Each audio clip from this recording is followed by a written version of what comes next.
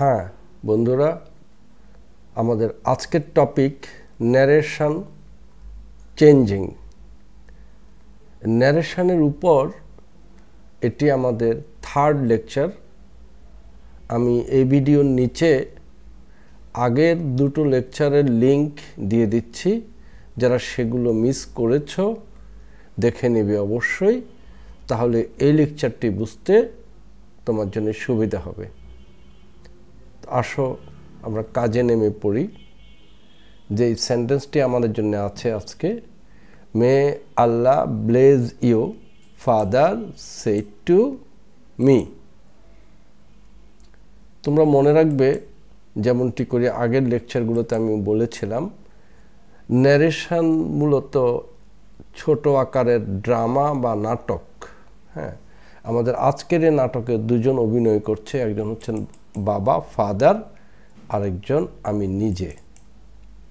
এবং ডায়ালগটা দিয়েছেন কিন্তু ফাদার বলেছেন মে আল্লাহ ব্লেজ ইউ। তো এটাকে আমরা এখন চেঞ্জ করে ইনডাইরেক্ট ন্যারেশন বানাবো। তো আসো কীভাবে কাজটি করি। দেখো এখানে একটা বক্স দেয়া আছে, লাল কালি দিয়ে আমি লিখেছি ন্যারেশনের যত ধরনের সেন্টেন্স আসবে না কেন, সকল সেন্টেন্সকে আমরা এই একটি নিয়ম দিয়েই করব, এই বক্স দিয়ে। এই জন্য বক্সটি মুখস্থ করার জন্যে আমি শিক্ষার্থীদেরকে পরামর্শ দিচ্ছি। বক্সে প্রথম লেখা আছে স্পিকার মানে যিনি কথাটা বলেছেন তিনি। এখানে স্পিকার হচ্ছেন ফাদার, তাহলে স্পিকারের ঘরে বসবে ফাদার। তারপরে দেখো এই যে কথাটা মে আল্লাহ ব্লেজ ইউ, এটি কিন্তু দোয়া বা বাবা আমাকে উইশ করেছে। তো এই ধরনের সেন্টেন্সকে আমরা অপটেটিভ সেন্টেন্স বলি। এগুলো মে দিয়ে বেশিরভাগ ক্ষেত্রে শুরু হয়, আমরা অপটেটিভ সেন্টেন্স বলি এগুলোকে। এই সমস্ত সেন্টেন্সের ক্ষেত্রে রিপোর্টিং ভার্ব হিসাবে আমরা ব্যবহার করব উইশড। আমি কথাটা একটু তোমাদেরকে মনে করিয়ে দিই। রিপোর্টিং ভার্ব এই বিষয়টা কিন্তু ন্যারেশনের ক্ষেত্রে অত্যন্ত ইম্পর্ট্যান্ট একটা ব্যাপার।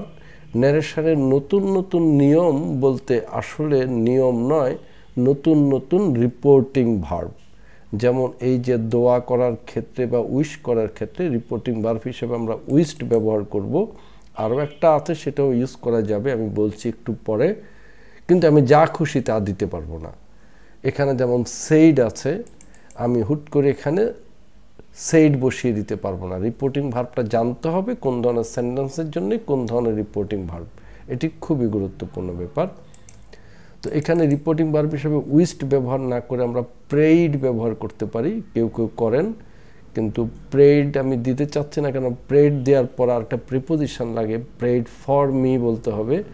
তো নিরাপদ হচ্ছে উইশড দেয়া, উইশড দিলে নিরাপদ। তাহলে স্পিকার হলো ফাদার, বাবা বলেছেন তাই। রিপোর্টিং ভার্ব হলো উইশড, আর অবজেক্ট মানে লিসেনার, যিনি কথাটা শুনেছেন তিনি হচ্ছেন আমি নিজে, সেজন্য মি, ফাদার উইশড মি। এরপরে লিঙ্কিং ওয়ার্ড, আগের লেকচারগুলোতে আমি বলেছি লিঙ্কিং ওয়ার্ড অত্যন্ত ইম্পর্টেন্ট ব্যাপার, দিতেই হয়। আর বেশিরভাগ ক্ষেত্রে লিঙ্কিং ওয়ার্ড হিসাবে ব্যবহার করি আমরা দ্যাট। তো সেই হিসাবে লিঙ্কিং ওয়ার্ড দ্যাট। তারপরে সাবজেক্ট তোমরা ডায়ালগটার ভিতরে দেখছো আল্লাহ হচ্ছে সাবজেক্ট, তো বসালাম আল্লাহ সাবজেক্ট। এবং সাবজেক্টের পরে হচ্ছে টেন্সের ওয়ার্ড, এবং এখানে টেন্স ওয়ার্ড হচ্ছে মে দিয়ে মে। এটা আমরা জানি ন্যারেশনে প্রেজেন্ট টেন্সগুলোকে পাস্ট টেন্স বানিয়ে দিতে হয়, যেন মে চেঞ্জ করে লিখেছি মাইট। আর একটু লক্ষ্য করো, এখানে মে আগে আছে, আল্লাহ পরে আছে, কিন্তু আমরা অ্যান্সার লিখতে গিয়ে আল্লাহ লিখেছি আগে, মাইট লিখেছি পরে, কারণ আমাদের স্ট্রাকচার বলছে প্রথমে সাবজেক্ট তারপরে টেন্সের ওয়ার্ড। আমার কাজ শেষ, আর বাকিটুকু যা আছে তা লিখব। একটু চেঞ্জ আছে সেটা বলে দিচ্ছি, আগে প্রথমটা পড়ি। Father wished me that Allah mite bless. এই যেখানে ইউ শব্দটা আছে, ইউ বলতে মানুষটা কে? ইউ বলতে মানুষটা আমি নিজে। বাবা তো আমাকে বলেছে মে আল্লাহ ব্লেজ ইউ, তো তাহলে ইউ বলতে এই আমাকে বোঝানো হচ্ছে, এই জন্য ইউ চেঞ্জ করে মি লিখতে হয়েছে। Father wished me that Allah mite bless me. আর অন্য কোনো ঝামেলা নেই, অন্য কোনো কথা নেই। তা আমার বিশ্বাস যে তোমাদের কাছে এটি সহজ হয়েছে। তো কয়েকটি এক্সারসাইজ আছে নিচে, এক্সারসাইজগুলো তোমাদেরকে একটু করতে হবে। এখানে 3টি সেন্টেন্স আছে, আমি তোমাদেরকে পরামর্শ দিব এই 3টি সেন্টেন্স দেখে দেখে তোমরা খাতায় এইভাবে করে আমার মতো করে একটা বক্স তৈরি করো। এখানে বুঝতেই পারছো এসপি দিয়ে আমি স্পিকার মিন করছি, আগের সেই জিনিসগুলোই। আরভি রিপোর্টিং ভার্ব, এটি অবজেক্ট, এটি লিঙ্কিং ওয়ার্ড, এটি সাবজেক্ট, এটি টেন্স ওয়ার্ড, আর এখানে বাড়তি কথা যেটুকু আছে। এখন এই তোমরা ভিডিওটি একটু সময়ের জন্য পজ করো, পজ করে এই 3টা সেন্টেন্সের চেঞ্জ করে সেন্টেন্সগুলো কাগজে লিখো, বক্স আকারে লিখো। অ্যান্সারগুলো নিচে দেয়া আছে, তো তোমরা কাজটা শেষ করেই ভিডিও আবার অন করবে। আমি এখন তোমাদেরকে অ্যান্সারগুলো দেখাচ্ছি। আসো, তোমরা কাগজে যা লিখেছ সেগুলো এই বক্সের সাথে এখানে মিলিয়ে নাও। আমি এখানে তোমাদের জন্য কোশ্চেনও রেখেছি স্ক্রিনে, সাথে মিলিয়ে নাও। আমার বিশ্বাস তোমাদের শুদ্ধ হবে। শুধু যে কয়েকটা জায়গায় সমস্যা হতে পারে, 2 নম্বর সেন্টেন্সটা দেখো, মে আল্লাহ সেভ আস ফ্রম করোনা। এখানে পিপল সেইড, লোকেরা বলেছে। তাহলে লোকেরা বলেছে, স্পিকার হচ্ছে পিপল,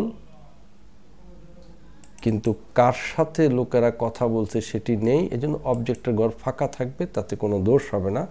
পিপল উইশড দ্যাট সেভাবে করে হয়ে যাবে। আর বাকিটুকু তোমরা দেখো।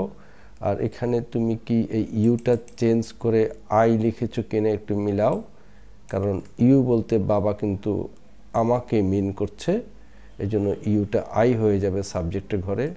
আর আস মানে ওই লোকেরা, পিপল, সেটা চেঞ্জ করে তুমি দ্যাম লিখেছো কিনা দেখো। আর বাকি কথা তো লিখতে হবে ফ্রম করোনা, সেটা আমি ডট ডট দিয়ে রেখেছি। তো আশা করি, আমার বিশ্বাস যে তোমাদের শুদ্ধ হয়েছে। যদি না হয়ে থাকে এই বক্স থেকে কারেকশন করে নাও। তোমাদের কোথাও কোনো সমস্যা হয়ে থাকলে কমেন্টের মাধ্যমে আমাকে জানাবে।